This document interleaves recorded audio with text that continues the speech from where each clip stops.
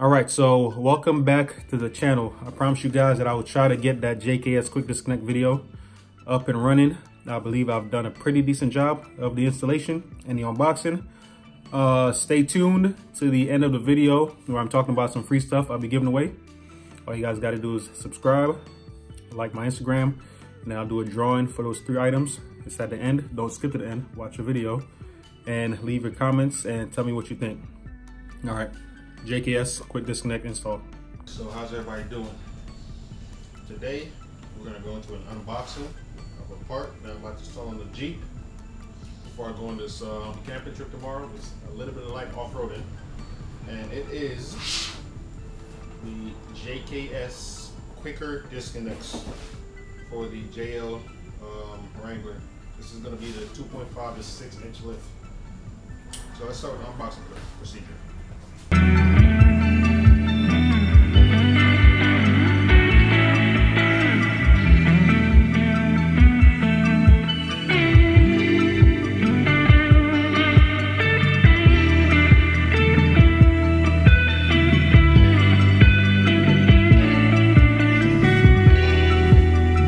So the unboxing, looks like I got some sleeves, the pin, some bushings, and then quick release pins themselves in this one bag.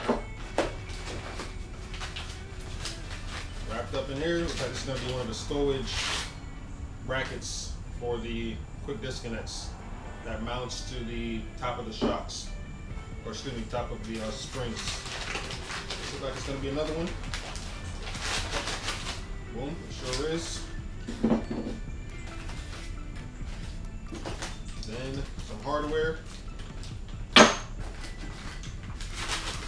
And the 2 quick disconnects. 1, 2. Alright, so the first thing I'm going to do is, and I'm probably not going to put it back on there, and I'm going to remove this splash guard or whatever you want to call it. Move these tabs right here to get the splash guard off. You got 1, 2, 3. I already moved that one. So 4, 5, 6, 7, 8. The way you're going to do this, you're going to grab something flat. You're going to get in there, and you're going to pry it down. This is really hard with one hand. But after it drops down, that grommet inside of it is released. So then you can just pop the rest of it down. You're gonna have 2 bolts. You have a bolt right here that you're gonna have to loosen, and a bolt right here. And it should come down right after that. So I'm gonna do that real quick and we'll continue.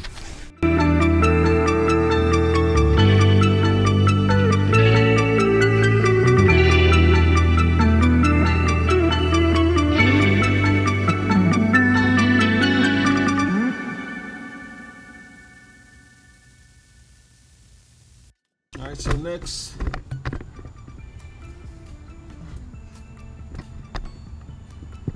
is going to be our end links. But you're going to have an Allen key for your top bolt, and that's what's going to hold it. So you're going to have to put an Allen key and a wrench in here, and it's going to be real tedious, but you got to hold an Allen key to prevent this shaft from spinning, and you can use your wrench and loosen it until it pops off. That's tedious. On the bottom part, it's 2 parts. You got a bolt and a nut, so that's gonna be real easy to remove. The top part is gonna be real tricky. All right, so I'll show you what I'm talking about.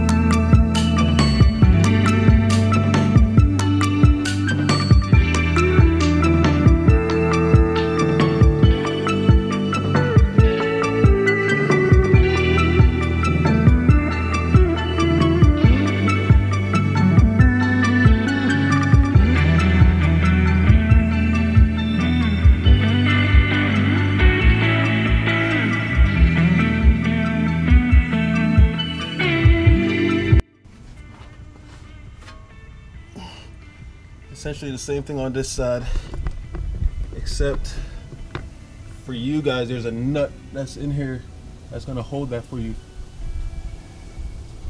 I don't really have that nut because I lost it, so I have to rely on something totally different to make it work. But it's the same concept, so I'm gonna do it real quick without the camera, and you can figure it out. And then we'll continue from there. Alright, so a few things real quick. I had to run to the AutoZone, and pick up one thing, reading through the instructions. Grease, this is just all purpose. It said some kind of grease for, what was the term they used? Some kind of grease for a wheel bearing or something like that. So I got some all-purpose grease, and I had to buy a grease gun because they need to be greased. Alright, so these fittings need to be greased. So I went out, it was about $23 for everything. It was all said and done. A grease and a grease gun. I've got to grease those laters. Another thing it said was go ahead and adjust this to a certain length. So I'm also going to knock that out real quick. It's going to get adjusted more later on. So starting measurement is going to be 9 inches for 2.5 to 3.5 inch. 3.5 inch lift. I have a 2.5, so we'll go ahead and adjust this to 9 inches for the time being. Damn. It was already at 9.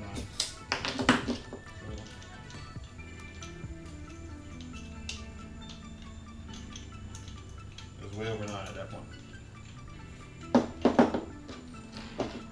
I hope they mean from end to end. Ain't no way in hell this is from end to end.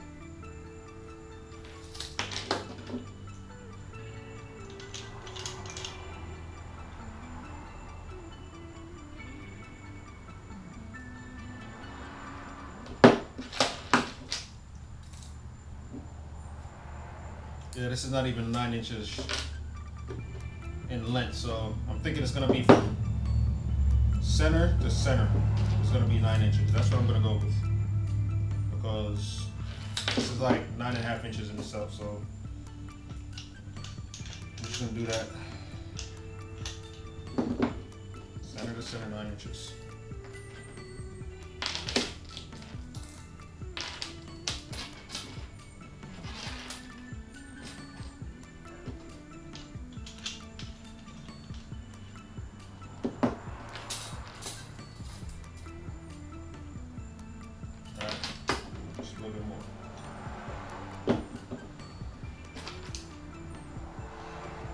Alright, 9 inches. Let's do the same thing with this one. Go ahead and lock it into place for now. And you lock it in by turning these nuts, this jam nut, so it's tight. And it's somewhat locked in place. It's not going to move around as much as if it wasn't locked into place.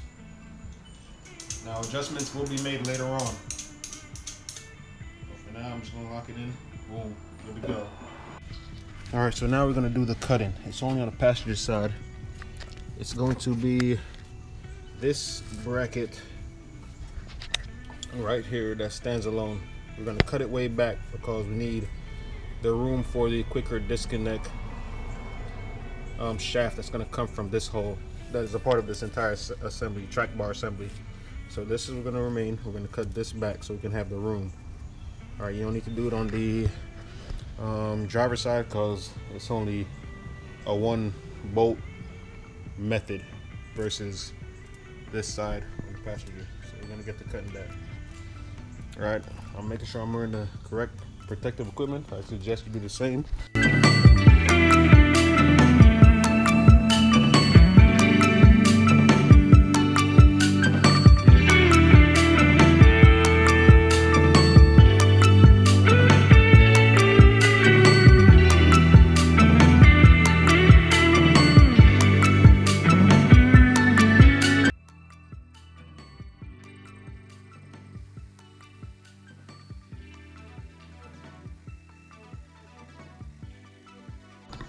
Alright, so this is all I have, so this is what I'm going to use right here to paint it. I already did 1 coat, so I'm going to wait. But while I'm doing that, I'm going to move on to installing the driver's side hardware. So what you're going to do is, you're going to take the sleeve, you're going to put the sleeve in the top portion along with your rubber bushing. You want to make sure that your grease fitting is facing towards the front of the vehicle. Then we're going to put our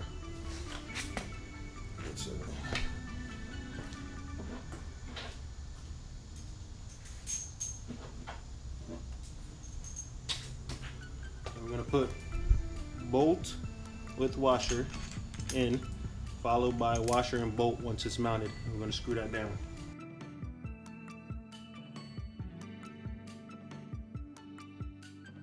Then we're going to do the same thing to the passenger side up top.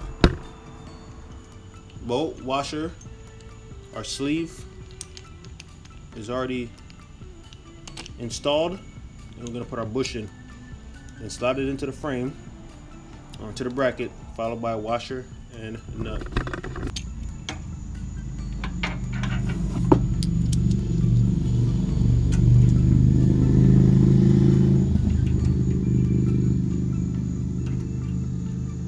Remember, you want to make sure the fitting is facing forward.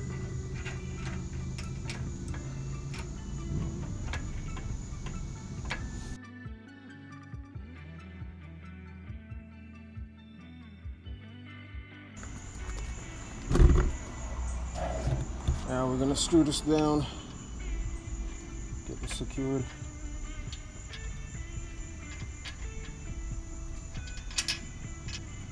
You want to make sure you keep the pinholes parallel to the ground like that. Not up and down, but parallel with the ground. So what I'm going to do is I'm going to stick an Allen key in there to help keep it parallel as I'm tightening the nut.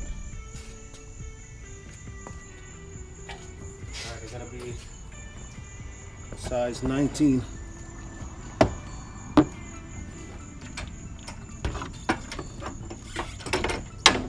So that's what we're gonna use.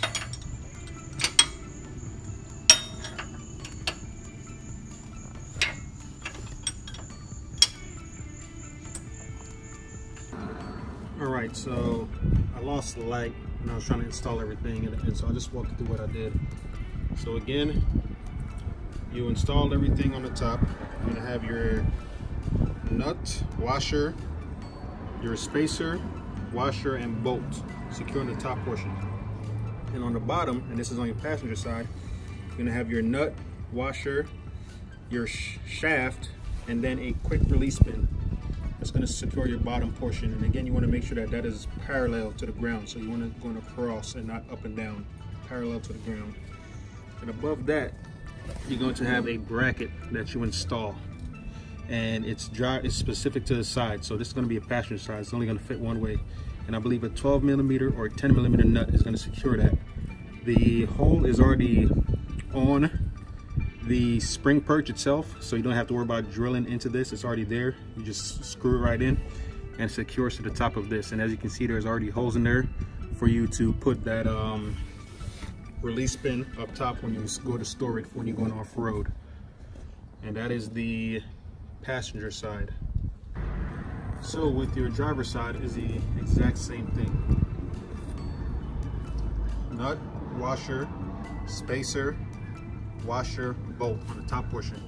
On the bottom portion, I have the Quicker Disconnects stored, so I'll show you what that looks like, but this is what it looks like when it's not stored, or when it is stored. You're gonna have your bushing on this side, the shaft, and your nut and washer. Matter of fact, there is no washer on this side. And then this is what it looks like when it's stored on a bracket. So you just remove that quick release pin, you angle it up, put it back in, and then you slide it in with your quick release pin.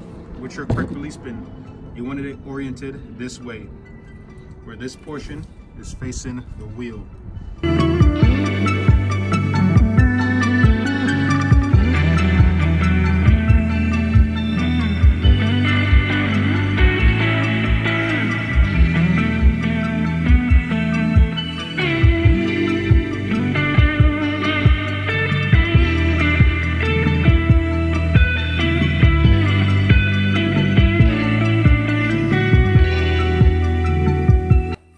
All right, so that wraps up the install of the JKS Quicker Disconnects. Now, don't forget to tighten that jam nut down that is on the Quicker Disconnects. I didn't really go into too much detail on that, but make sure you tighten those down once you get everything leveled according to the manual from JKS. Now, on to the giveaways. I have 3 things. I have 2 relocation brackets for spare tires, one for the JK and one for the JL. A friend gave me one, the other one I had from my previous vehicle that I never used. And I also have a set of fog lights, the halos, LEDs that came with some headlights that my girlfriend ordered for my Christmas that I'm not gonna use because the motorboat bumper I have don't have slots for fog lights. So I'll be giving those away. All you have to do is be subscribed to the YouTube channel and follow on the Instagram. Both names are the same, Sketchy Jeep. Check them out. And once I do the unboxing for my winch that I have downstairs, my Sweeterbilt winch, I'll be starting those giveaways. Probably every 2 weeks or so, I'll do a giveaway of one. So it should last about a month and a half. And yes, so that means 2 of the things can be crossed off of that list. The bumper and the winch. And I'm gonna add the lift kit on there. I'm looking at the rock crawler next. That's gonna be one of my top priorities. And a few other things that a few people have messaged me saying it's probably a good idea. Fire extinguisher, definitely some recovery gear. That's high on top of the list. Probably get that first before anything else now that I have a winch and a bumper. And yeah, so again, do all those stuff. Subscribe to the channel. I'll be pushing my content as time goes on. Thanks for watching. Y'all have a good one.